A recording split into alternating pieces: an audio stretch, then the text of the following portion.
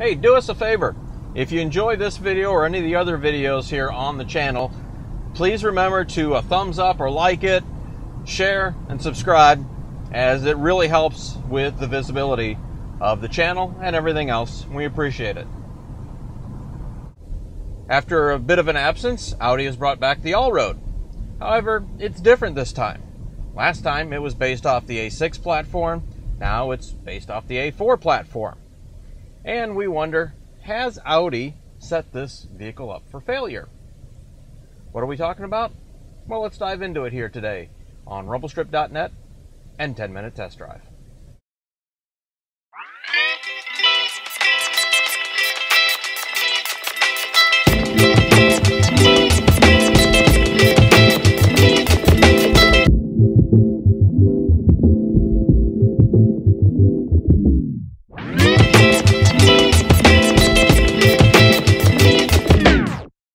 So the Audi Allroad was always a very interesting car. It was an A6 Avant, a wagon, an estate. Give it a name. Audi chose to call it the Allroad because they jacked up the suspension a couple inches, put some plastic cladding on it to give it more of a rugged appearance. But really the best thing about the Allroad, the original Allroad, was that it was a twin-turbo 2.7 liter V6. It had really good power. And if you called up the people at APR, Stasis, it could have a lot of power. It was very much a Q ship at the time. Still is today, really.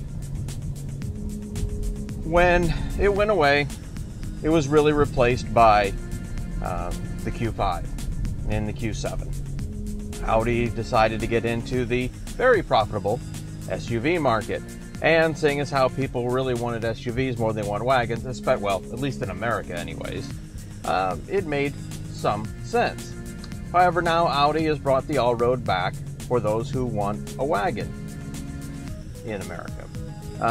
But we can't get an A4 Avant or an A6 Avant. We can only get, as far as wagons go, the A4 Allroad.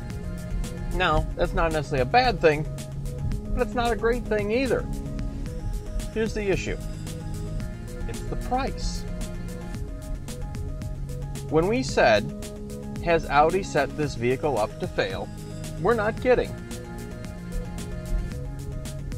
This car's base price is just shy of $40,000. The Q5's is less than that. As we're rolling right now in the Prestige package with the fancy black paint on it, this thing stickers at $50,625, and this is a smaller vehicle. You can get a very similarly equipped Q5 for less money. Hence, have they really set this up to fail? Do Audi really even want to sell this vehicle here? Or are they just bringing it here for those few people who really, really want a station wagon, an Avant, an estate? As we said, give it a name, depending on where you are. You know, has a different name. But they're going to charge you a premium to get it. And they'll sell all the Q5s they can bring in or make. How many of the estates are they going to sell? Hard to say. But that's the dilemma. If it's our money, I like this a whole lot better than I like the Q5, just because it's more functional for the most part. That maybe doesn't have quite as much cargo room, but it drives a lot better. It certainly gets a lot better fuel economy, which we're going to talk about more in a few minutes here. And it's just the driving dynamics are a whole lot better. That's not to say the Q5 is a bad vehicle, because it's not. It's a very, very good crossover, small SUV. Again, everything's gelled together so much it's hard to figure out what to call what anymore. So let's take a step back and kind of go back to the beginning of, do we like this thing? Yeah, it's an Audi. It's a station wagon. Okay, it's an 8-speed automatic rather than a manual, but actually we don't care too much about that. It's an exceptional vehicle with some minor quibbles. let's get the quibbles out of the way. The MMI, it's all right. It's not as good as the one in the A6. I can't tell you exactly why, but it just feels more fussy.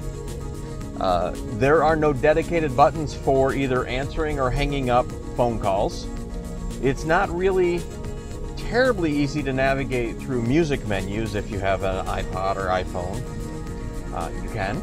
It's just clumsy. The interior materials are good, not fabulous. They're good. Well, let's preface that. There's nothing wrong with the materials in the interior until you get to the point that, as it sits right now, it's a $50,000 vehicle. When we're talking $50,000, we're going to be a little more particular about some of the materials in here. There is hard plastic in here. Is there really room for hard plastic in a $50,000 car in this day and age? We don't think so. Or even at a base price of $40,000 in a luxury vehicle. Don't really see it.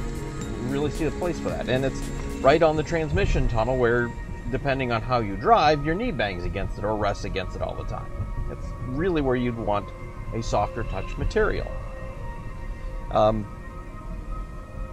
The display is okay sized. It's 5 inches maybe. It's a little small, especially when you get like an 8-inch display, almost 8.5-inch display in something like a $20,000 Dodge Dart. Now, the layout looks good. Everything functions pretty well. Just some of the design of the button layout, not our favorite. Okay, can you live with that with some, read the manual and training and just living with a car day in and day out? Yeah, you can. The other issue is there's a lot of beeps and bongs and alerts all the time. The safety attorneys are out in force in this car. If you have your car running, if you have this thing running, even if your key's in your pocket, so it's keyless ignition, if it's running and you open the door, all of a sudden it starts beeping at you and flashing you messages saying, turn off the car, you shouldn't leave your car running when you're not sitting in the driver's. I'm like, child, please, okay? Can I turn all that off? Probably, and I'm sure it's buried 19 menus into some other sub-menu that's 14 layers down. Again, these are the little things, and 90% of you don't care, and you're sitting there going, gee, you get to drive a Audi Wagon and you're complaining. No, not really. Actually, I've loved the week that we've had with this thing. It's been amazing. It reminds me why I, like so many other people, really like Audis. There is a quality, there's the level of fit and finish, just shutting the doors. It has that nice, solid thunk sound to it. But there are some, as we said, just some annoying things that get in the way a little bit. Acceleration in the vehicle is good, adequate. We ran a couple different 0 to 60 tests using our Dynalicious software on our iPhone, and we were generally around 8 seconds 0 to 60. Your times may vary. We've seen testing in other publications as low as 7.5 and as high as 8.2 for 0 to 60 time. So, we're in the ballpark. That's fine. The turbo has good torque. 0 to about 20 miles an hour, just how it's geared, you're not feeling the thrust. Once you're over 20 and you put your foot into it, again, gearing, turbo spooling, things like that, then it feels much better. Getting up to speed on a highway, changing lanes, it's the power's fine. Do I want the V6? Probably not, to be honest with you. The performance is good enough. And the fuel economy has been spectacular. Now, the EPA ratings on this are 20 in the city, 27 on the highway, 23 combined. It's a 2-liter turbo, 8-speed automatic. We have blown the highway mileage out of the water, and we weren't trying. multiple times we have gone on highway runs of 30, 40, 50 miles and been well over 30 miles to the gallon. In fact, we had one where we were at 38 miles to the gallon. Now, with something funky going on there, it's the electronic gauge. I'm not going and, filling it with gas, driving, and then filling it with gas again. I'm basically going off of what the dash says. But even if it's off by 10%, you're still well above the EPA limits. We put well over 300 miles on this car, and we're 2/3 of the way through the tank, and that's a lot of mixed driving. That's not all the way miles. So that's not bad. You're definitely going to be able to go a week or two in between tankfuls. I don't know if it's easy to tell, and we're not on the highway, so it won't be as obvious, but this Audi is incredibly quiet. Rolling down the highway at 80 miles an hour, it's not tomb-like, because no car is, but you sort of forget about all the noise going on outside and just what's happening inside the car. So it's great. The ride quality is very good. It's firm in that you feel like you have good control, but there's no harshness. And trust us when we say in Michigan, where the cliche, the roads are that bad. Yes, they are that bad. One of these days we're going to take some pictures of some of the roads we drive on and just roll them in and B-roll eventually, and you can see just how brutal some of them are. One of the things that, if you're a frequent viewer of the channel, you know that we tend to be critical on are the stereos in vehicles. Well, this has the Bang & Olufsen system as part of the Prestige package, which, by the way, is $9,200 for that Prestige package. I can't quite justify the entire price based on the stereo system, but maybe half of it. Because, yes, you could go into a good stereo shop and, price out, a nice Audison with Voce speakers and whatever else, Highline stuff, and JBL amps or Macintosh amps, whatever you like. And you could probably build a system that sounds as good or better for less money. But 99% of people don't want to be bothered with that. They just want to buy it and be done with it. The Bang & Olufsen system in here is excellent. It's worth the money. If I have one criticism for it, is that the bass is lacking some warmth. If you listen to classical, to jazz, to electronic music, to pop music, it's really good. Some rock and roll, I would say even some jazz, and some like trip hop music. Just the bass is there, but it's lacking just a little bit of warmth. But I can live with that. I really can, because the mids are excellent, and the highs are just crisp. I mean, we've listened to everything from like Dave Brubeck to everything with the Girl, the Allman Brothers, Sammy Hagar, a little bit of everything, and it's just been excellent. And the more you crank it up, the better it sounds. I mean, this is one where you just roll the sunroof back, roll the windows down, crank the music, and it's just exceptional. Now, just so we don't get killed by YouTube and takedown notices because of too much music, we're going to try and roll in some music here really quick off the stereo system. I'll see if I can find something here. Yeah, we'll just go with the Allman Brothers. How's that work for you? And that one, Whip and Post, that'll work. It's not the song I was looking for, but hey, it's a classic. So, see if you can get an idea what this thing sounds like.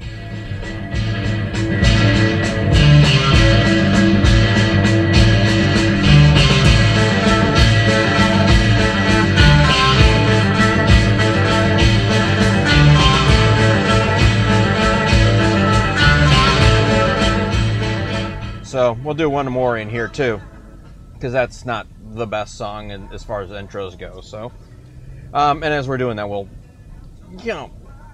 can you live with this car day in, day out and function as a family vehicle? Oh yeah, definitely. Plenty of back seat room. Okay, it's not like gargantuan kinds of space, but it's more than enough. Again, 5'10", 5'11", seat set for me. I sit behind it, plenty of room, no problem. My knees aren't even close to being touching the seat in front of me. Getting in and out is no problems out of the back seat. Plenty of room in the lift gate.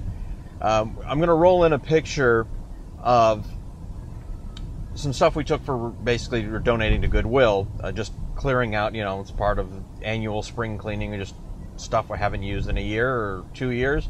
Yeah, let's donate it to charity is essentially what we did. We big load to Goodwill, and it's you wouldn't believe all the stuff we were able to put in the back of this thing when you fold the seat down. Ton of room.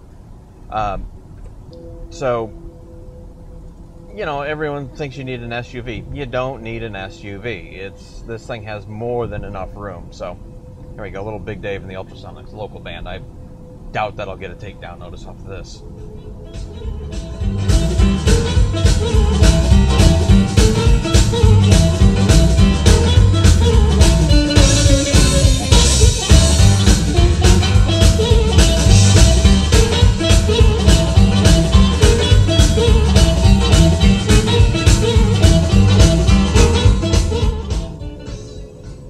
Alright, so hopefully it gives you a little bit. You can hear that it had enough bass in there. You should be able to hear the kick and everything. So, and I used to work with a couple of the guys from Big Dave and the Ultrasonics, so I can always contact them if anyone says anything, right? So, let's think about this for a second. The Audi Allroad. It's really good. It's a fabulous alternative to a Q5. Most people aren't going to look at it because they just automatically default to an SUV. And, too bad for them because they're missing out. This thing drives really well. It's fun to drive, gets good gas mileage, plenty of, pep for what most people need. You can haul almost all the cargo you'd ever want to haul in this thing. You mean skis, snowboards, you throw a kayak up on the roof, whatever, if you're an outdoors kind of person.